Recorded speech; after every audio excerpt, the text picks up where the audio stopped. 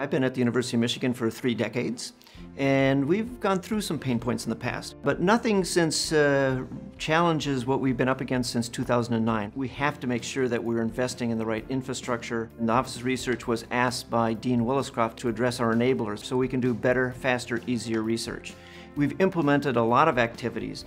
One of the areas which is very stressful is to get that first R01. To address that, what we've done is to initiate the R01 bootcamp. We just finished the first pilot. We had 40 people come in. Of those 40 people, they garnered 24 R01s that equaled $24 million.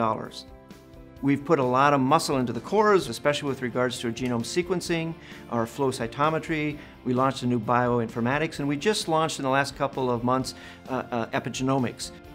We launched DATADIRECT, which is actually a portal. You can log on and access de-identified data. And it really facilitates individuals who want to run clinical trials to determine how large is a cohort, to access all sorts of data that they want to write manuscripts of, and access data that they use to actually compete for awards.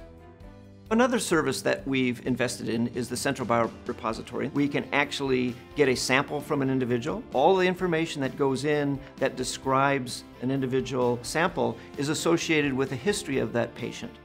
Just recently, we've made some significant efforts into providing the underpins to support our clinical trial enterprise. Both the activation of clinical trials and the recruitment and enrollment of patients into these clinical trials.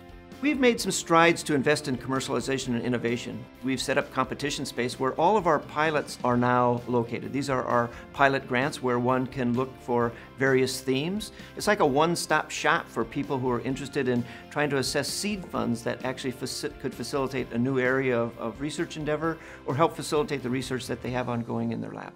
We have started turning over other rocks to make sure that we haven't missed anything here for our faculty, and one of them is working with corporate and foundation activity through their development. They're setting up web-based systems that you can search by themes that would connect with what sort of research is going on in your lab to connect with a foundation that may have money to support that particular theme.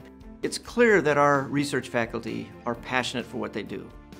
I think every one of them gets up in the morning and can't wait to get into the lab to start doing cool experiments. And we need to figure out how to support them to the highest degree we can.